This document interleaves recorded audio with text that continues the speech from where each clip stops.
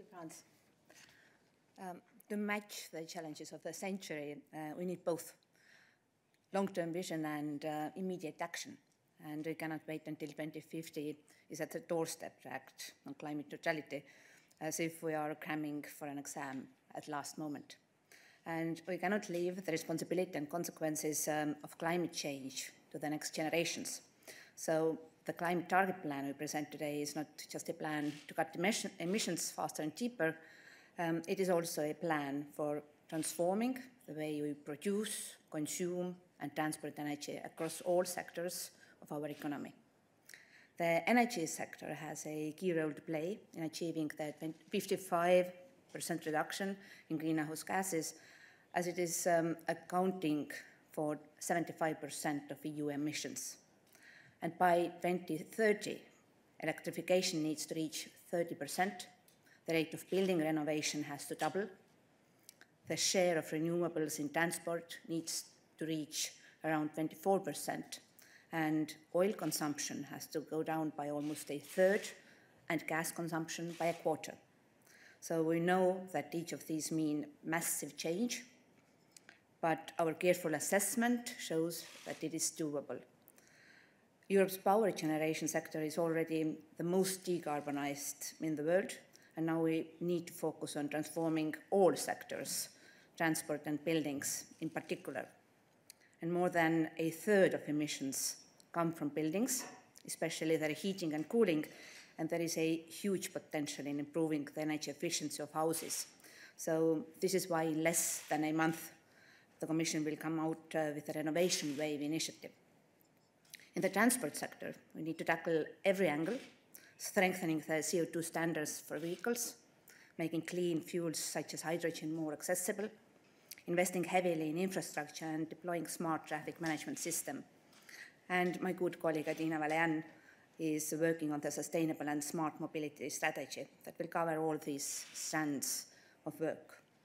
And together with the climate target plan, the College adopted the assessment of the national energy and climate plans today. So I want to thank all the member states for their efforts over 2 years. Each of them now has a forward-looking blueprint for clean energy transformation and investment.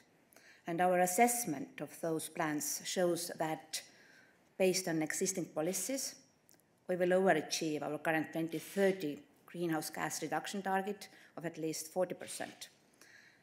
The picture is especially encouraging when we look at renewables. We are global technological leaders, and the price of renewable energy in Europe is steadily falling. The NSCP assessment projects that we are on track to produce more than 33% of our energy from renewable sources with existing policies. So this is beyond the current 2030 target of at least 32%. And we are going to build on that success and also the market momentum by coming out with the offshore energy strategy later this year. The EU is also moving away from coal. The majority of the member states have either already phased out coal or set a specific deadline for doing so. And by 2030, the use of coal would decrease by 70%. Today, we also gave a further push to green energy. The Commission adopted the EU Renewable Energy Financing Mechanism that allows countries where producing renewable energy is challenging to pool resources and invest in member states with abundant wind and sun. The NSCPs also reveal where there are greater challenges. And for example, in energy efficiency, there is still a gap of about 3% to reach our current target of 32.5%, but there is also new interest in the topic. And our renovation wave, eco-design and energy efficiency first initiatives will help us to use that momentum.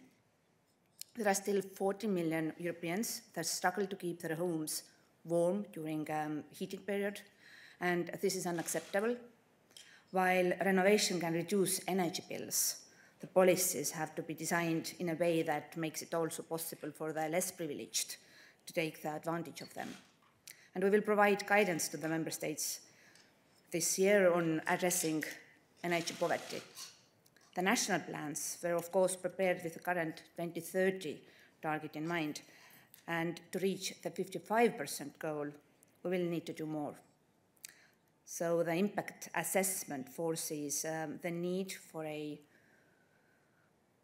38 to 40% share of renewables in our energy mix and 36 to 39% improvement in our energy efficiency.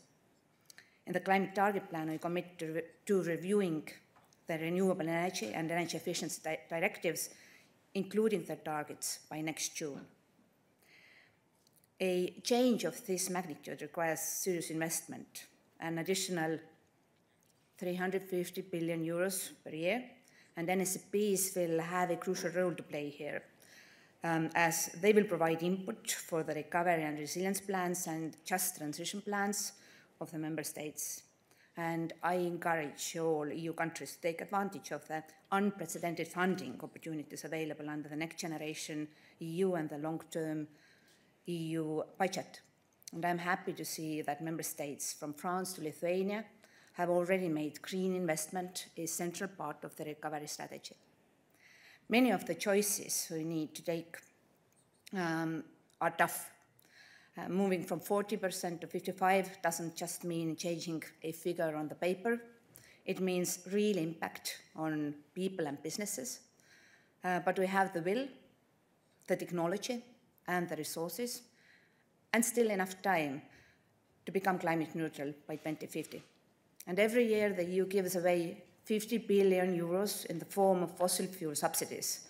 This is roughly the same amount of money we invest annually in wind and solar energy and energy infrastructure.